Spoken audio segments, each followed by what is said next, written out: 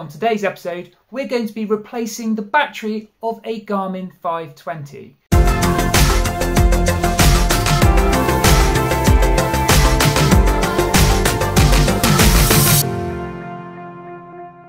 Hello and welcome to Time for Bikes. This is a channel where we like to undertake some repairs, look at different rides that we undertake and also review some products. So overall, I'd rate the Garmin 520 unit. The only thing it seems to have always suffered with is quite poor battery life, that as time's gone on and we've charged it more and more, has got even worse. I bought a unit, the one which we'll be using today, for only £24 on eBay, plus a bit of postage, and it's about £27 all in all. And the seller made us all very aware when we were bidding on this that its battery life was quite short. I have spent a bit of time reviewing other Garmin 520 battery replacement videos online, and I'm not saying that they are really poor, but what I would say is I think I've put together here a safe method of doing it. It's using tools that I believe are going to get the job done properly with the minimum risk of breaking the unit while taking it apart. Okay, so I hope this helps you. Let's get going. You will need a 3M double-sided sticky pad and a new battery. Both the links to get these are in the description below. A soldering iron with some solder, some plastic opening tools, and a small screwdriver, both a Phillips and a flathead. Also, you will need some scissors. I use a large precision tool kit. You can get those from Amazon easy enough. Again, the link will be in the description below. So first of all, I tried to open the unit without doing anything else other than using the plastic tool, and that was pretty much unsuccessful. So I decided to add some heat. Thanks to my wife, I borrowed her hairdryer and just applied heat gently until it was warm to touch on the screen, but not what I would say is hot. This may need to be done a couple times throughout the removal of the screen.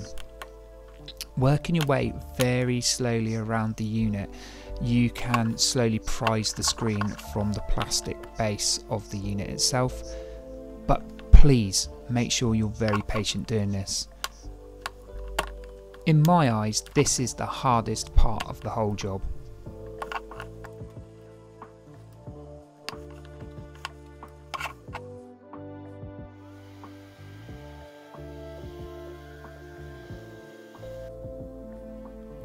So once the heat is actually applied, the screen does start to peel up quite nicely. Just be careful with this one. Make sure you peel the screen off from the top down to the bottom. So that means try and get the tool under the Garmin logo end first, because there's a ribbon cable inside the unit located lower down. And if you try to remove the screen from the bottom, you might risk pulling on that and damaging it.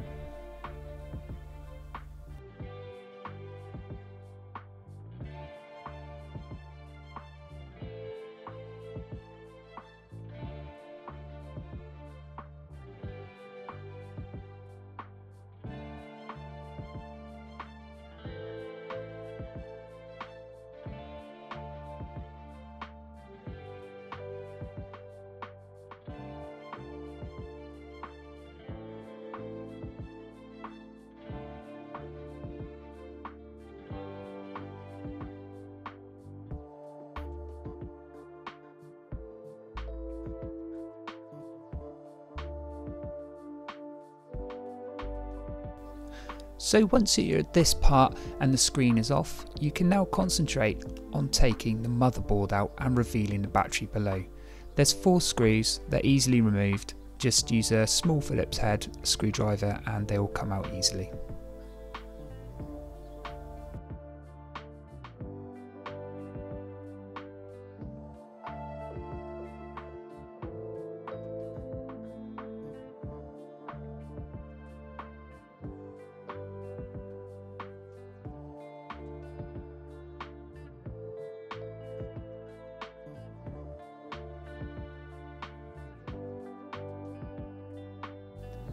Once again, using your plastic removal tool, get it just under the edge of the battery to help start removing it from the base.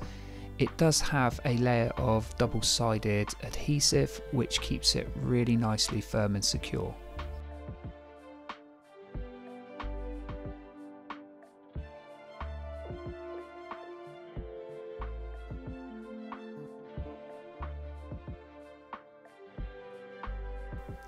Now that the battery is loose, you will notice that two wires directly from the battery feed onto the speaker down below.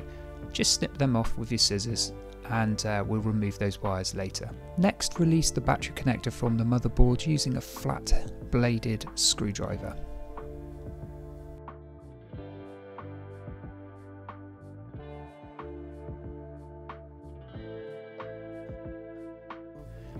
Use your flat-headed screwdriver here just to really scrape off all of that old screen adhesive from the plastic bottom of the unit.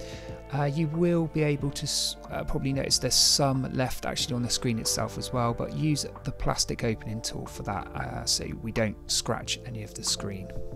Once again though, just take your time, have some patience, and you'll make a really good job of doing this.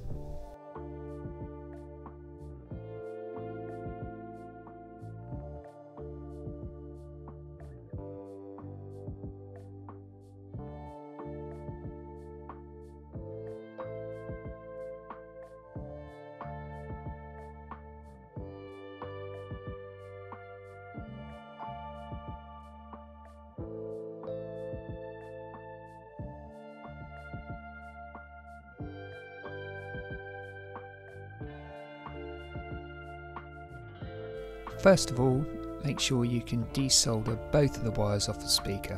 One has already been removed here.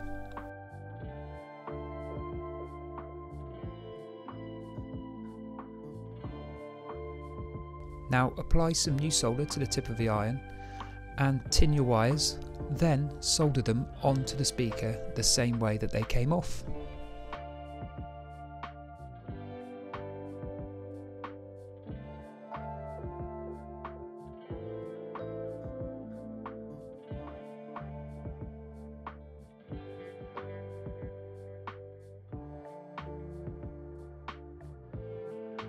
Now it's time to replace our battery back into the base of the unit.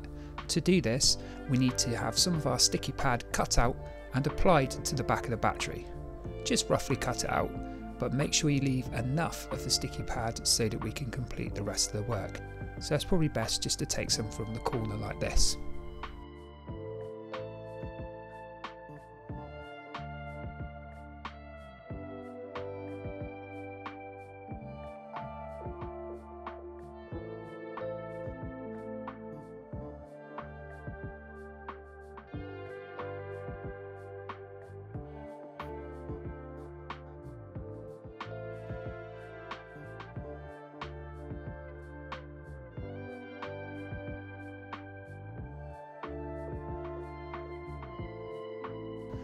Now we need to make the screen adhesive the right size to be able to stick the screen back into place once we've completed the rest of the work.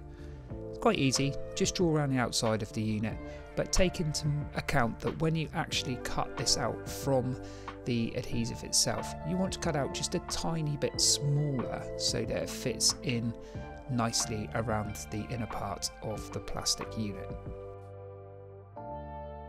Next, cut out the centre part of the pad. We only need a border of about 2 to 3 millimeters wide to be able to stick the screen successfully back into place.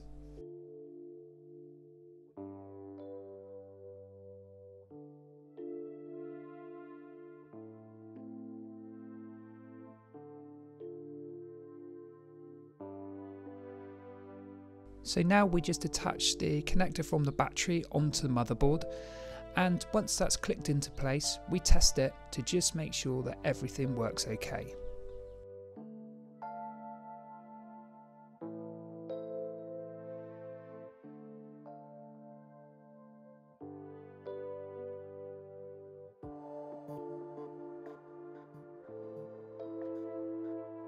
Now it's time to place the screen adhesive in place, ready for eventually putting the screen back on. If there's any part of this whole method that I may have done slightly wrong, it's putting this in at this point.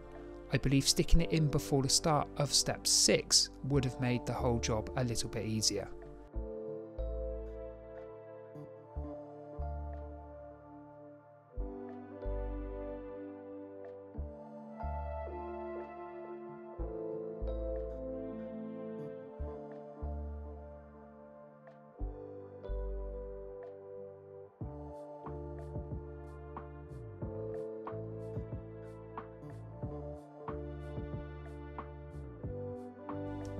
Now find the 4 original screws that were taken out from the motherboard back at the beginning.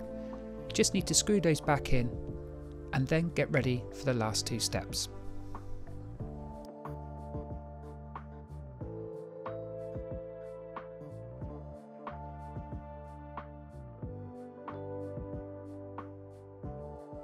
So at this point, I'd just like to ask that if you found this video or this content interesting or indeed helpful, please can you just take a moment to like the video at the end. It helps our channel massively. And talking about the channel, why not subscribe? Have a quick look, see if there's anything else which takes your fancy of what we've been up to, and you'll be posted as soon as something new comes out.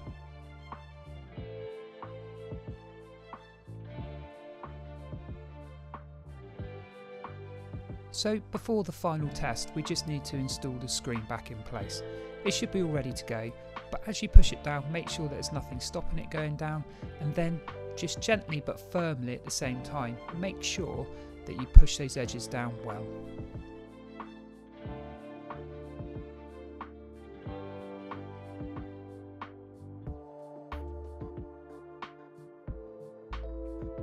So for the final test, check all of its functionality, use all the buttons, check the screen display, backlight comes on, make sure it starts up obviously absolutely fine as well a few times, and you're as good as done. But that's it. Thanks for watching.